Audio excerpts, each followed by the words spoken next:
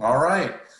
Well, let's get started. Hello, everybody. Welcome to our Engage2Excel webinar, Ask Me Anything about employee recognition. We have a few folks here joining as my co-hosts. We have Melissa Munier, our Director of Marketing. If you could wave and say hello, Melissa. Hi, everybody. All right. Thanks, Melissa. And we also have Roy Saunderson, who I'll introduce in just a moment. But Roy, if you could give a quick hello. You bet. Welcome. Thank you. Awesome. So first off, we hope everyone is healthy and safe. We recognize that it's a challenging time for organizations amid this pandemic, and we're certainly here for you. I think we have an exciting topic for you today around important things in recognition that are going to be really helpful for you as you navigate the next few weeks and months.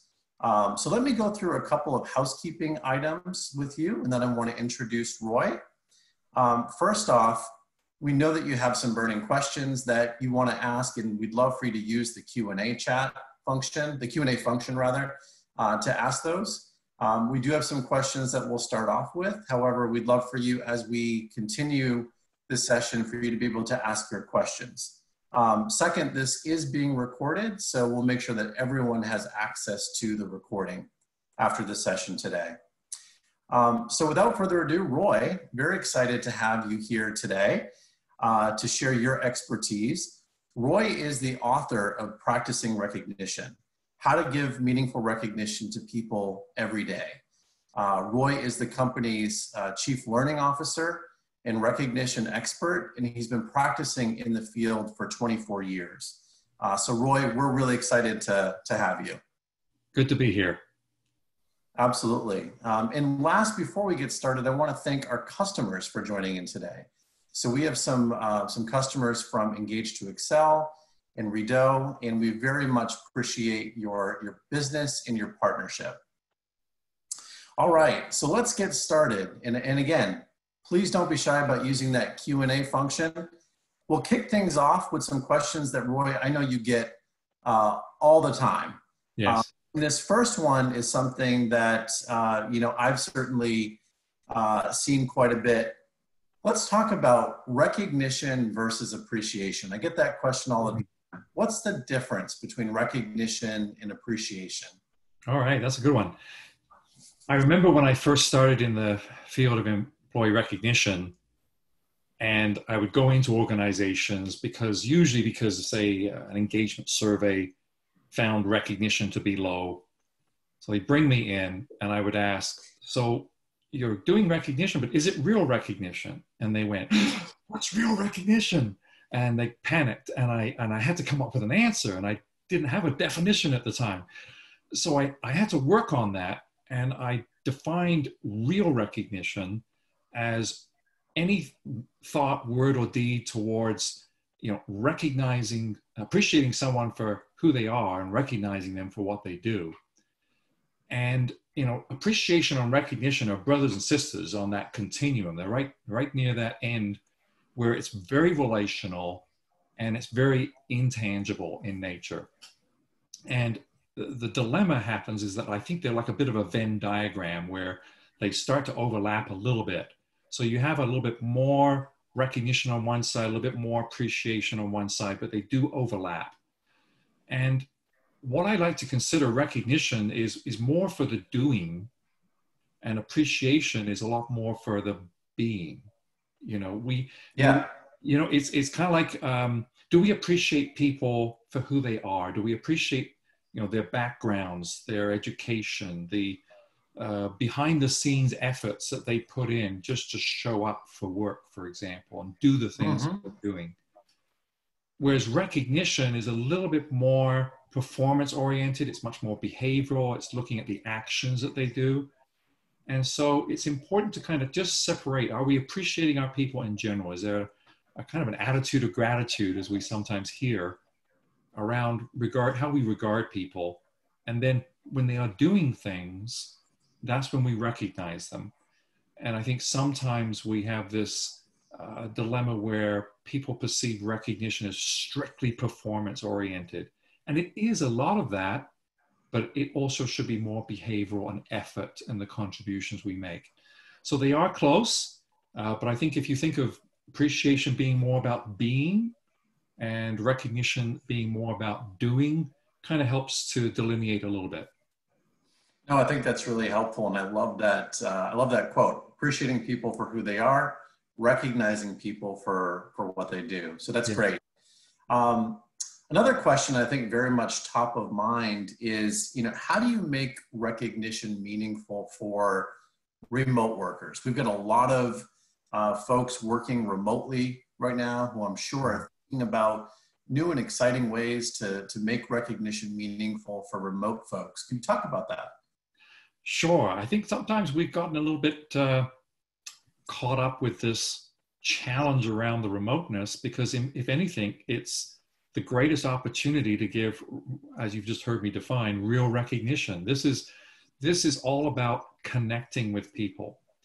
And when I think about, giving recognition to even our remote employees now, especially many of them now having to be, in a sense, forced to work from home, it's connecting. It's making sure that we do regular connections. And then when we do, it's the active listening to what people are doing. We need to have those one-on-one. They should have been going on all the time, but we need to have those one-on-ones where we're finding out what someone is working on. And when we do hear that, that's when we use the practices of recognition that are so meaningful. And I know you've heard me talk about before, Jeff, about the two-part specificity rule. It's a fancy term, but it's looking at the action that's been done. So when we're giving recognition, don't use the good job, well done. Those are trite and they don't mean anything. And when we say specifically what someone has done, the action, the behavior, the effort that's been made, and then the second part is make a statement about the impact that action has made on you, on a customer, towards the organization. So when we phrase our recognition in that way, it's number one, they know that we've identified what they're doing. So they know we care and that we're listening and we're observing. But when we give that impact statement, all of a sudden it allows the individual to feel that they've got a purpose. It's a connection to the goals, the organization, to a customer. And often we do things, but we don't necessarily know that it's having an impact. We just do it. And when someone tells us it had an impact, it's like, whoa, I never even thought of that. This is cool. It comes across as sincere and authentic. And I think this regular connection is key, whether it be the email, the phone call, and of course, just like we're doing here, the video conferencing. I think we've got to do a lot more face-to-face connections for people to feel there are human beings out there when they're stuck at home without anybody. I've been working from a home office for 24 years now, so I'm used to this. But I think a lot of these people are not going to be used to this. And I think we need to make sure we're scheduling in time to connect. Jeff, Tim creates a weekly huddle, as he calls it. In fact, I'm having that right after our call today. So I report to Tim, and Tim's going to have that call. It's happening every week. That's kind of cool. And one of the ways in which I find Tim is helping me to feel recognized, because I don't necessarily need a lot of praise or accolades, but receiving an assignment to go do something that's within my expertise and something that I enjoy doing. It's kind of like, oh, wow, this is a good challenge. Things like that will help, I think, connect the people who are now working from home with the greater cause of the organization, with our customers. And just don't forget to use the two-part specificity rule every single time. No, I think that's really good advice, Roy. And I think that you're right. A lot of us are familiar with using, FaceTime or our phones in our personal lives, but when it comes to work, we're not always accustomed to using some of the video tools. So This is a great example of how to connect with remote workers during this time. Mm-hmm. Absolutely. Just want to remind folks to use the Q&A function. So if you have questions or even just clarifying questions as we're chatting, feel free to use the Q&A window. The next question, Roy, I know a lot of times you get questions around frequency. So I think the Oh, two-part specificity rule is great. What sort of advice do you have to folks that are saying, what's the right frequency to give recognition? right. This is a question that we do get asked a lot. And what's interesting about this question is it's implying that there is a blanket, this is how often you must do it. And while certainly the Gallup organization on their Q12 survey tool asked the question, in the last 7 days, have you received praise or recognition for doing good work? It's a good gauge. It's a good gauge. I mean, at least to ask that question, you find out how many people have been recognized in those past 7 days. So that's a good marker. But I don't think it necessarily implies that each individual we work with should receive recognition every 7 days. So the key here, I think, is ask. Like for myself, I just shared earlier, Jeff, that I don't necessarily need to receive a lot of recognition all the time. I don't think I necessarily receive it every week. So I don't feel unrecognized. But I would hate to be putting in a lot of time and effort into a cause, a project, whatever, and nothing be said. A lot of employees say to me, I might not get recognized or rewarded until a project is completed.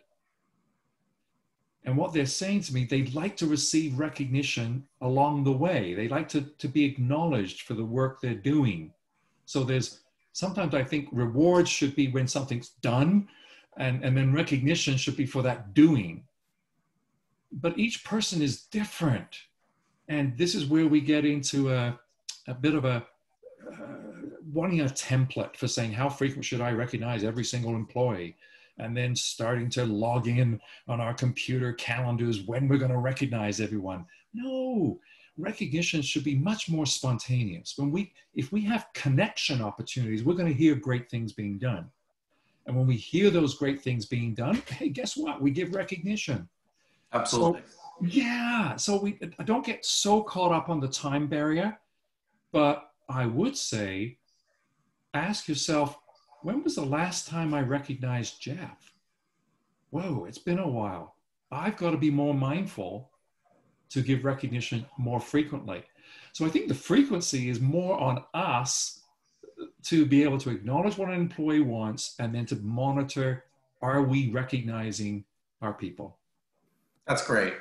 And we did have a question come in, Roy. If you could just cover again, I think there was some interest in that two-part specificity rule. All right. You could just cover that one more time for folks. I think there was some interest in hearing that. Oh, great. I'm glad, actually, because I think this is a grand fundamental for giving more meaningful recognition. You and I know that we have grown up with this good job, well done lines, whether you were a kid or whether you're an adult now in the workforce.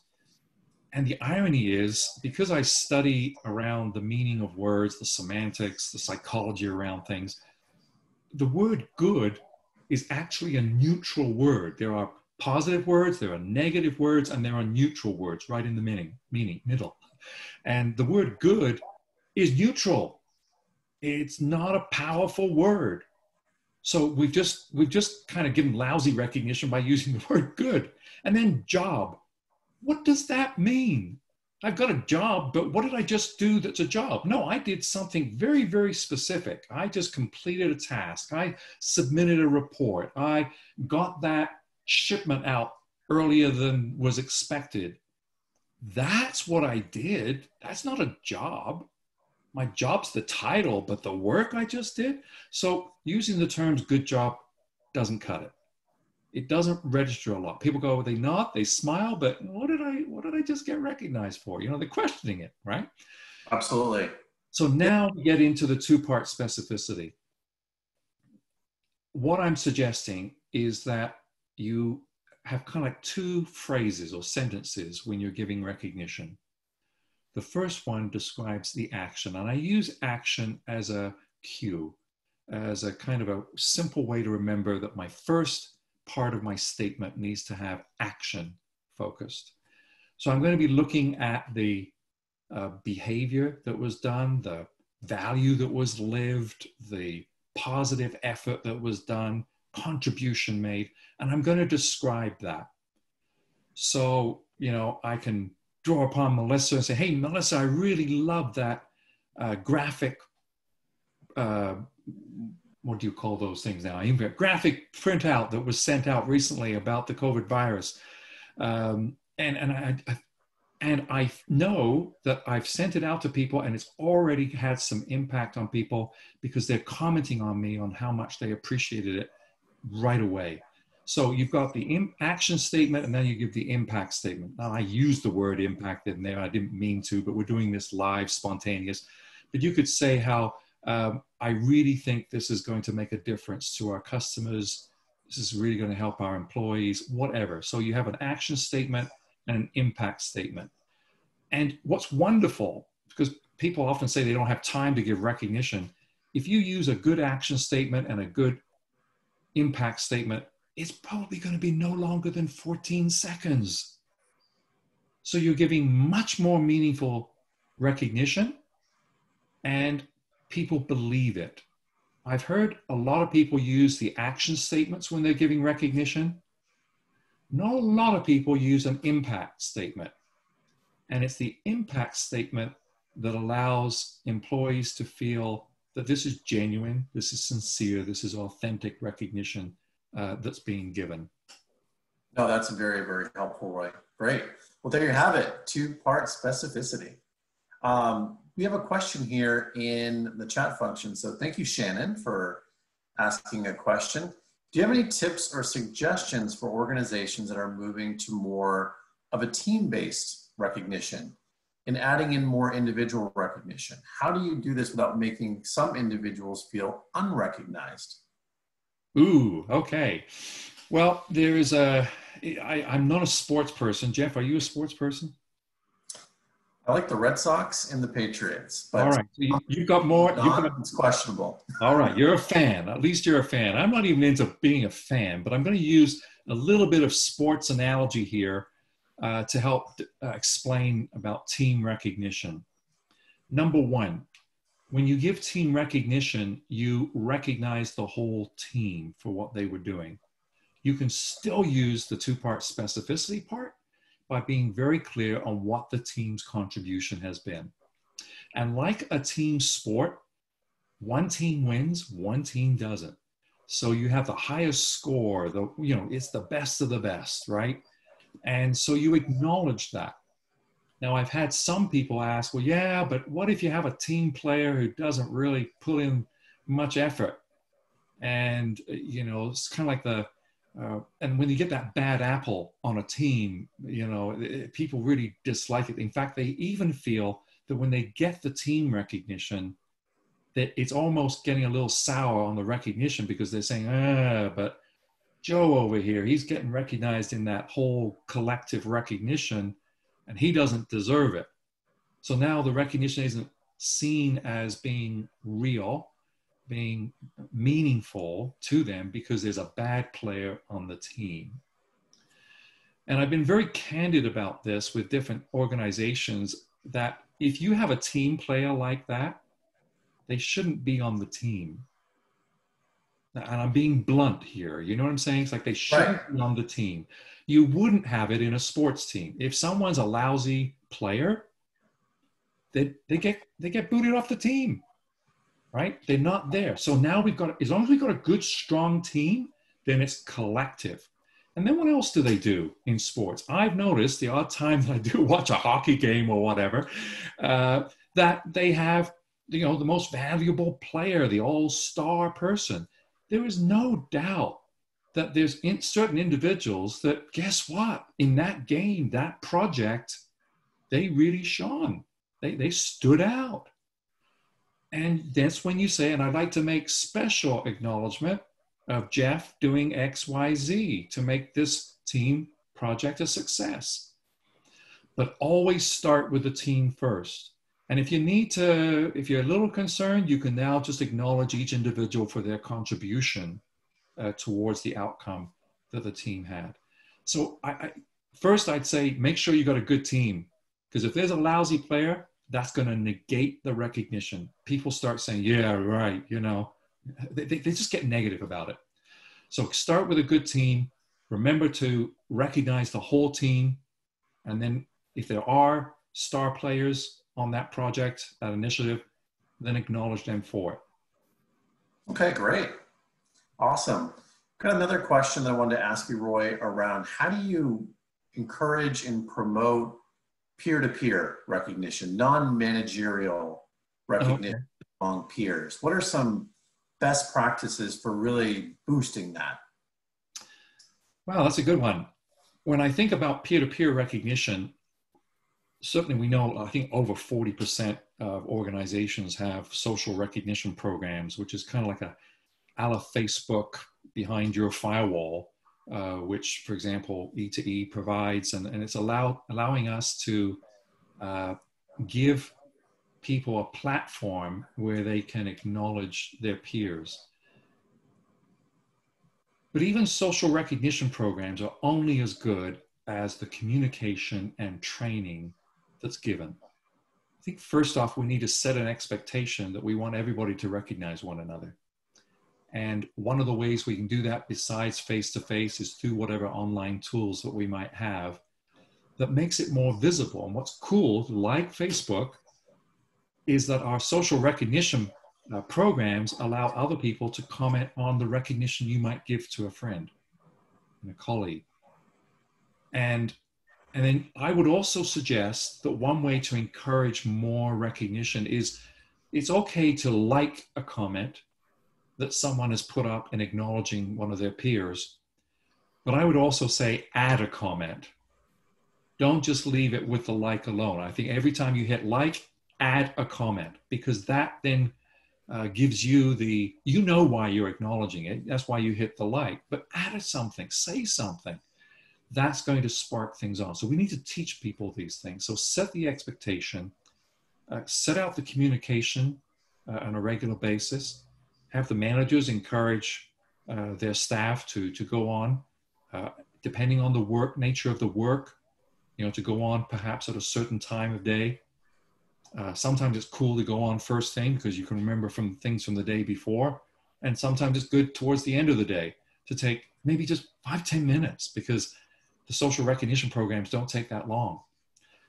The other part with peer-to-peer recognition is, and it's the same for managers, but we just don't let employees know some of these things that we're giving resources and tools to managers because we tend to have thought of recognition being top down.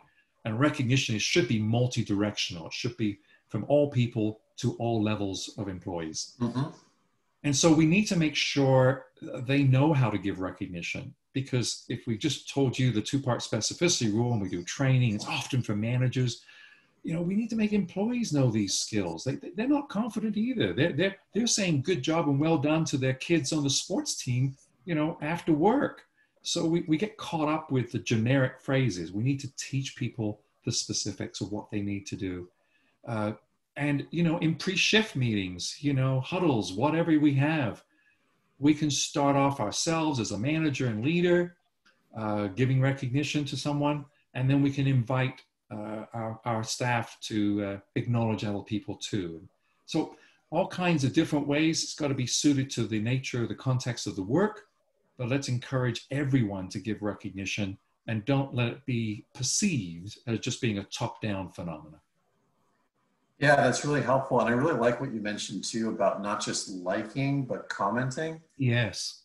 To amplify the experience. Exactly. When you see people start to comment, it makes other people want to add in, and then it becomes a really positive experience for that individual. So I think that's great advice. You mentioned the manager, Roy, and certainly the role of the manager is important in employee recognition. How do you get managers and supervisors bought in to the idea of recognition, recognizing that for some folks, it is a skill that needs to be learned? Mm-hmm. How do you get manager supervisor buy-in? Well, you've stated 2 points that I love words. And so when I hear these different words, it kind of boom, boom. So you used 2 things, and that was buy-in. And I'm personally against using the term buy-in for this reason. When it's buy-in, it's always looked at recognition and rewards as a monetary decision. I either give money or I don't give money towards this, whether it be programs, whether it be rewards. So buy-in needs to be replaced with the word commitment.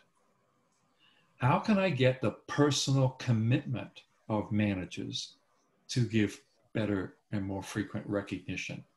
Ooh, now we're kind of putting the onus on the individual themselves rather than it's a tangible thing of called money, you know? So now they have to start being held accountable for giving recognition. And that's a big piece. We need to hold people accountable. And then you said that many of these managers haven't learned to give recognition. And that's our saving grace right now, because recognition can be learned by anyone and everyone. It's true, Jeff. A lot of people have risen to the position of a manager just because of technical, professional competency, not necessarily because of people skills. So we can't blame managers and we can't guilt managers. We need to provide them with the abilities. I'm just reading BJ Fogg's book right now called Tiny Habits. And he has that the behavior comes from motivation plus ability plus prompt. And he says to start working on this, you have to start with a prompt. You know, what can you do to prompt people about giving recognition? Well, I just start off with something like, start writing down great things that you see happening every day. You don't even have to give recognition. I just want you to create a logbook on your phone, computer, paper-based. Start noting all the great things that people do at work. Don't have to say anything to anyone. This is to help build awareness. There's a lot of good things going on. Wow, there's more things going on than I thought. So here's a prompt when I see, so hey, you and I, we travel a lot. We go to the airport and we hear the TSA public announcement. If you see something, say something. And that's the kind of key. We want to get you into that mindset. If you see something, say something. But first of all, first prompt might be just to note great things going on. Then we get into the ability part, and that's giving people the skills, the tools to learn how to give great recognition. Giving you an example today with the two-part specificity rule. And then the motivation is not this guilt of, you know, you're not giving recognition, people. You got to go out there and give more recognition. That's not going to change people. It never does.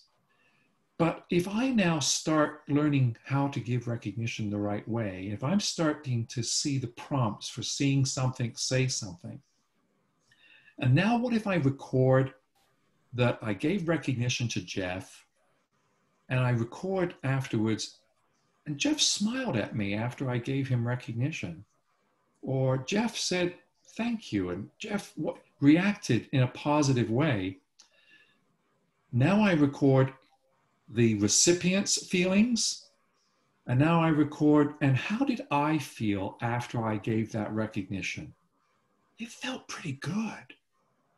I might have been a little awkward with it, but it was kind of neat. That's what motivation, when we feel something, we start changing. And that's the kind of motivation we need to look at. So I love, again, Tiny Habits, if you want to learn more, by BJ Fogg. He's a professor. And just looking at that whole map, motivation, ability, and prompt, but start with a prompt, look at your abilities, give people the abilities, and then let them feel the motivation, and that will encourage greater change in the long term. Yeah, and building off of a couple things you said, Roy, I think you said an important thing, which is you can't guilt managers, right? You can't make them feel bad. You need to encourage managers, and by leading by example, and doing things like starting off every meeting with what are some good things that are happening, what are some shout outs that are happening. There's positivity all around, and to be able to highlight those moments is very important. So that's some good advice. We do have a question that's come in from the Q&A. What can employers do to keep employees engaged during the time that we are all working from home? Where can we find good resources on virtual appreciation ideas? We don't want to miss any of the little things. Can you recommend anything? So I'm going to have you chime in, Roy, and then I'm going to also mention a couple resources that we've I was going to say same made thing. available. I'm glad you're going to do that, Jeff, because I would have piped up if you hadn't. So yes, it's the connecting piece. People have got to feel that there's human beings they're working with, even when they don't see them. And I think that there's a loneliness that can occur if you're not used to doing this. For myself, and there's some self-initiation things that people need to do. You, as a worker from home now, you need to plan in reaching out to your colleagues. I have a colleague on the West Coast, and last Friday I made sure I reached out to her. Just two things. One was, yeah, I haven't heard from anybody in a while, so I'll reach out to Lindsay. And it was good to hear what she was working on, what I was working on. And the irony was, because of what we were both doing, we found there was a little bit of overlap, and we knew that we could combine our efforts to help our clients.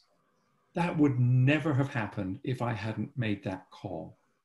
So there's both managers and supervisors calling employees. And I want to kind of give permission to anyone who might not have thought of doing this to make sure they plan in some time to personally reach out to colleagues. It doesn't have to be your supervisor or manager. It can be just a peer that you know is working from home. So plan those things in. I think it's looking at your email etiquette a little bit more carefully and making sure that you're using the person's name rather than just starting off with a phrase or a request. I think it's saying, I'm very grateful for your help, or I thank you for making this. This is going to help me do X, Y, Z. I think it's kind of expanding our appreciation, gratitude, and recognition in our emails so that people feel that there's a little bit more of humanity within written text. So, and that's the same thing with using recognition programs, making sure, again, two-part specificity, passing on, sharing, connecting with other people too. This is when CCs are good. I don't know about you. Sometimes I go, why are all these people being CC'd? But when you're giving recognition, I think it's important, especially since we work from home and we don't see one another, we don't hear it all the time, that we expand the visibility of recognition where we can. So those are just a few ideas, unless there's anything more that you'd like to add, Jeff. No, I think that's great. And Engage2Excel recently published a piece on 10 ways to recognize your changing workforce. It's an asset that we recently produced amid this COVID pandemic to really help organizations make that transition and give some tips around things that they can do for not just their remote folks, but for everybody. Yeah. And Melissa, one of the things that I would suggest in light of that question is that we make sure that everybody attending today get a copy of that. That would be great. I will, I'll make sure. Perfect. And I'm just thinking too, if there's another article I wrote too on my blog at authenticrecognition.com. So you can find those resources from last week as well. Awesome. Great. Thank you, Roy. Another question, what's the best way to engage and recognize offline employees? So we've talked about remote workers, but we do have a big percentage of our population who is not in front of a PC or connected to a smartphone regularly during their shift. What are some best practices to engage, recognize, and connect with those offline employees, many of which are so important right now? So if you could give some of your thoughts there, well, we'd appreciate it. Sure. This is getting down to basics here, Jeff, because depending on the context of the work environment, I'm thinking of, the grocery stores right now, and you might see the plexiglass between you and the clerk. It's making sure that they receive acknowledgement from their managers and supervisors, before, perhaps in a pre-shift meeting, giving great examples of things that they've observed, using good old bulletin boards and posting up notes and allowing us all to put notes up of thanks. I'm certainly seeing, if you have as well, Jeff, that, when I go to the stores, and it's been infrequent. I think that my wife and I went this week, and it's been the first time in 3 weeks that we went into a grocery store. It's a different experience now. But I've noticed that more of the shoppers are acknowledging the grocery clerks for what they're doing, for the sacrifice they're making, for doing all that they're doing. That's got to be uplifting for them as well. So you've got the spoken word, you've got printed words, you've got meetings, huddles, and different work contexts, like could be a factory. And again, people are on the floor, and you don't want to disrupt workflows that could create lack of safety. So you really need to kind of, leave a note, say, come see me when you've done this project, or end of shift or whatever, and just build in those moments for connecting and thanking people. And it's acknowledging people for like showing up. Like that's where the appreciation comes in, right?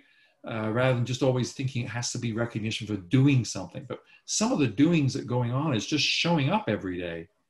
And it's like, if you didn't say anything at all during someone's work tenure, they would feel like they're being taken for granted. They may not be the outstanding performers, produce significant results, but they're doing their work.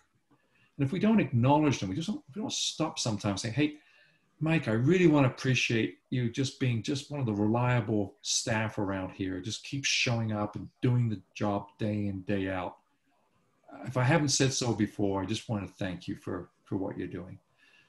So it's basics. When you don't have people with emails, if you don't have people that have connection to technology, this is the face-to-face, the written, the displaying of whatever recognition we can create.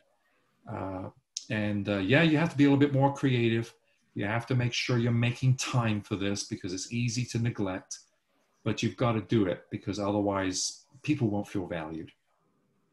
Yeah, I think you mentioned some really important points there, Roy. And last night I did have to go to the grocery store to pick up a few more things, and there were just a few folks working, and the lines were really long. And when I got to the checkout, the clerk seemed pretty defeated, pretty sad look on her face. And I thanked her and told her how much I appreciate all that she's doing during a very difficult time. And you could see her face start to smile a bit. And you're right, those words of encouragement to those on the front lines now, especially, so important. Very much so. Just a reminder, folks, continue to use the Q&A function for any additional questions that you have. Next one is around global rollout. So have a lot of clients here at Engage2Excel who have a global, diverse base. When you think about cultural differences, when you think about countries having different practices, can you talk to us, Roy, a little bit about your experience in really understanding how to do, communication, how to do programs in different parts of the world, and what you've learned from that?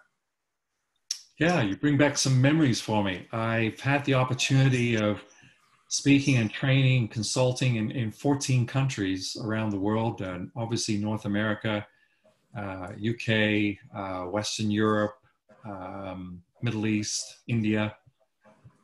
And it's a different experience. It really is. It really is a different experience. But the commonality is that we're all people. And that's what I always had to keep in mind. We're all people first.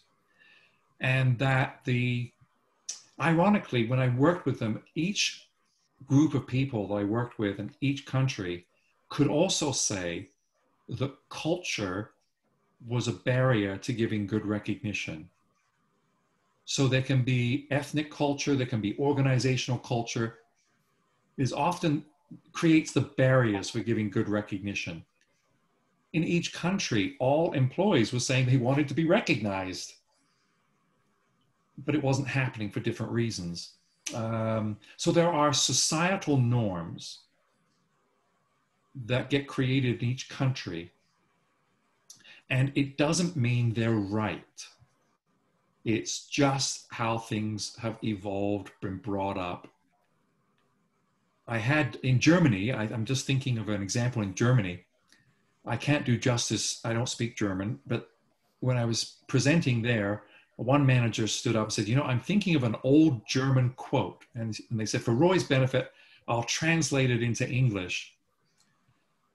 It said, to not shout loudly is enough praise. In other words, if you got shouted at a lot, that was typical of the German culture, which was more rule-bound, according to Geert Hofstede's cultural analysis, he would say that they're uncertainty avoidance. They do not want risk, so they're much more rule-bound, more strict. He uses the term masculinity, so there are different cultures that are more male versus female-like in the broad definitions that he's using. So Germans would be more male, rule-bound, and you hear more negatives than you would positives. So to not shout loudly is enough recognition. Now, he acknowledged that being a problem, but he said that's what they've grown up with. It still necessitated awareness building on the good things that are going on. It still required awareness building of those abilities, those skills for giving better recognition. And I always do kind of a transfer of learning exercise where we hold people accountable for 30 days to actually practice whatever behaviors they want to choose to give better recognition. And they all, every country, noticed that it was easier, it was better, it was received well, and I got better at giving recognition. So we can all learn to give better recognition. Now, obviously, there's also individuality culture and there's collectivism culture. So North America, we're much more individualistic. So our recognition tends to be more one-on-one. Asian cultures are more collective mindset.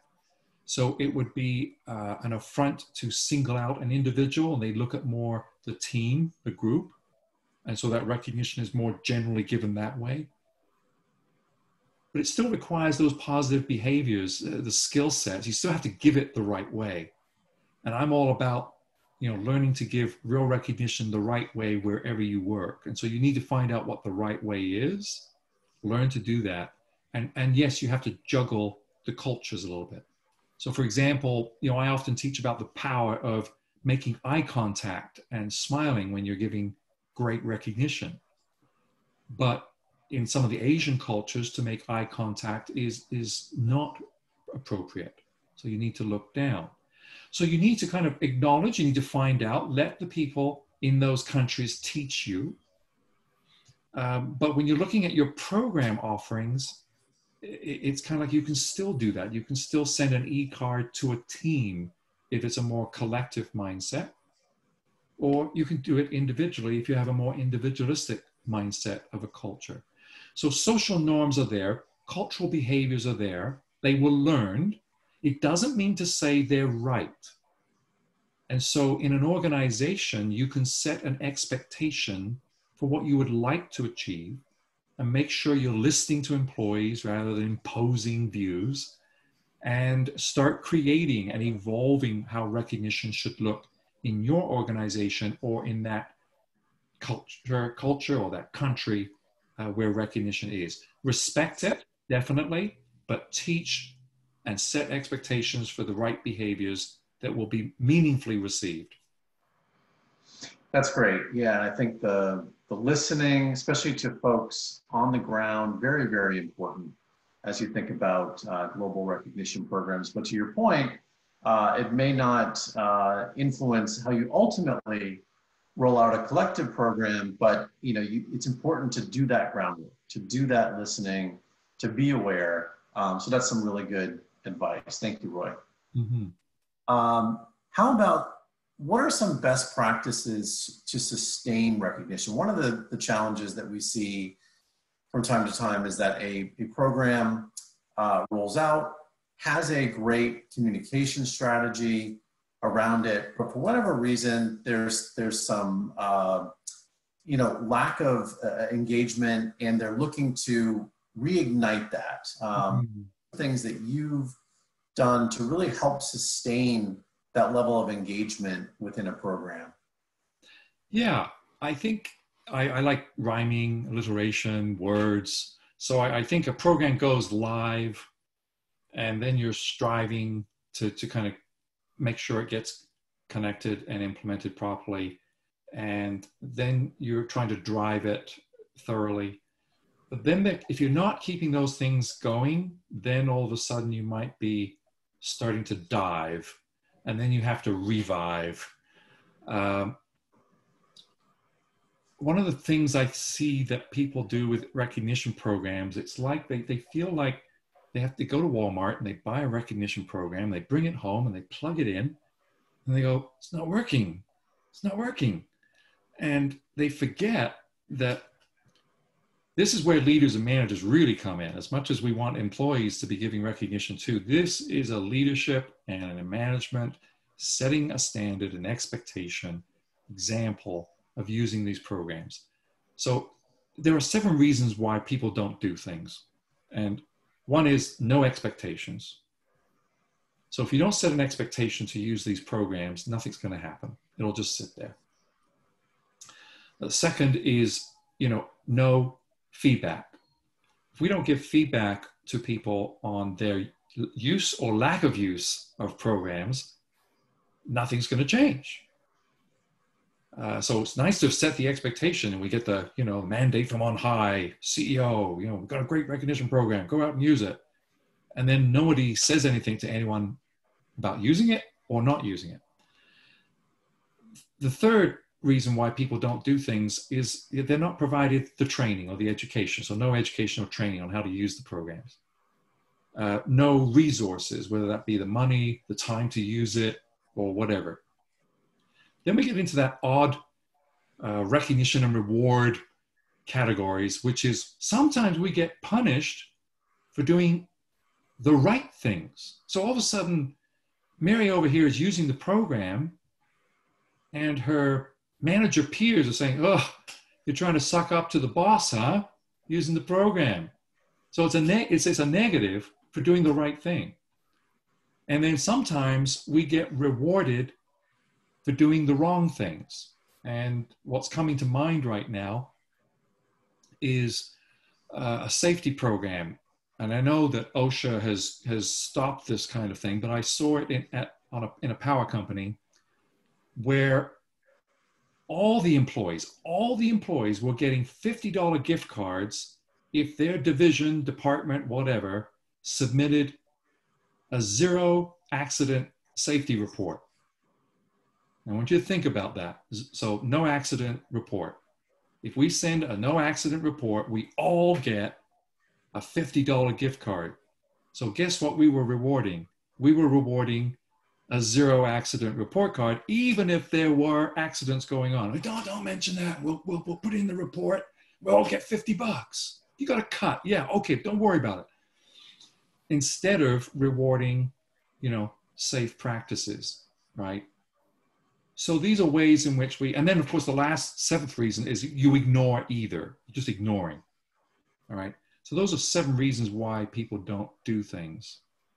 And I really think it's important that we also build in a kind of a quality improvement process as well. A recognition program, a recognition and reward program is not going to be successful for the long time if we're not refining things, if we're not looking for where there are gaps, where there are problems, and continually working on those, identifying, factors that might contribute to the problems, hearing firsthand, as you've said, ground floor, listen to the employees, and constantly communicating and educating not only about recognition practices, but also how to use recognition programs effectively. So it's a lot of work. It's not just plug it in and it's good to go. It's got to be something that's kept alive. And I hope that people will work hard on continually improving their programs, whether it's an in-house program or whether you're working with a vendor, to how can we make this better. And that's a whole program utilization. You know, like how do we use recognition better? How do we make sure people are redeeming their points or rewards or gifts? How can we make it better? That's a quality improvement process. No, that's great. That's great. Thank you so much. And we've got just enough time for one or two more questions. So if you do have anything else that you'd like to add, use the Q&A function. So you talked about sustaining the program, sustaining engagement. What about measuring its effectiveness? That's a question that we get a lot, Roy, which is how do you measure the program's effectiveness? Can you talk about that? Sure. It's interesting. I was just on a call with one of our colleagues the other day with a client, and we asked them how do they intend, what's their hope for managing or rather measuring the success of their recognition and reward program. And their immediate response was usage. And usage is okay. It's the basic measurement of how well, you know, we're using gift cards, how well we're sending out e-cards, how well we're going onto a social recognition platform and making comments of praise and acknowledging people. That's usage. And it's interesting when you get into the reward paradigm as well, sometimes rewards create a bit of an entitlement mentality, and usage of rewards can be gamed, unfortunately, if it's not monitored and taught how to use properly. So usage on its own isn't a good metric in isolation. I believe, you know, the recognition outputs that we have from our programs are great, but it's also important to get employee input as well. Not just satisfaction. I think it's both satisfaction and their perception of how recognized they feel. And we certainly have tools within our programs that allow our clients to be able to measure the perception of recognition. And then I think it's good to be able to integrate and correlate, you know, the measurements that you have from the program, the measurement of perception of satisfaction from employees with your own performance data. So what key performance metrics do you want to correlate recognition with, so that we can show you that if you give recognition properly, if you give it well, if you've learned how to give better recognition, that your performance results will improve.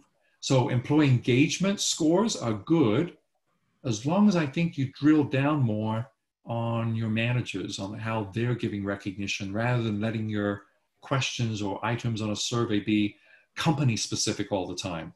I think we need to drill down on the manager, maybe do some pulse checks if we have to.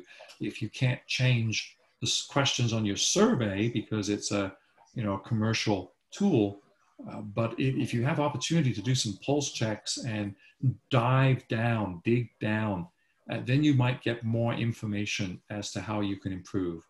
And I think finally, I would say, you know, all those program outputs are great, but they're lagging indicators. I mean, they're like 6 months, a year later, whatever period of time you're looking at. Same with engagement surveys. You know, they're a year later. They're easy to measure, but they're hard to change. Whereas we need leading indicators, which are hard to measure, but easy to influence. So, for example, a leading indicator that I like teaching people to do is increase the number of interactions you have with an employee. Hey, it's not that hard to do. And if I just tally how many interactions I have with my employees, I can improve that. And what I can guarantee is that the more interactions you have with your employees, the more things you're going to hear about, more things you're going to observe, therefore, more chances for giving great recognition. Absolutely. That is a great final comment to end on. So Roy, I can't believe how quickly the hour Oh, on, but thank you so much for sharing your expertise. It's been really valuable and gives us some good reflection, right, as we go back and think about things a little bit differently and how we approach recognition. So just want to thank you for your time. Thank you as well, Melissa. We very much appreciate you organizing this webinar for all of us. So I just want to thank you both. thank you. We have to do this again. Thank you. Yeah. Absolutely. I look forward to it. And thank you so much for our customers who have joined in. We recognize that it's a very busy time. There's certainly a lot going on, a lot of uncertainties. So hopefully you got some good nuggets today that you can take back to your workforce. Just a reminder, it will be recorded. It has been recorded as well. So Melissa will make sure that everybody gets access to the recording. Thank you so much, everybody. Stay healthy, safe, and be well. Bye, everybody. Thank you. Bye-bye.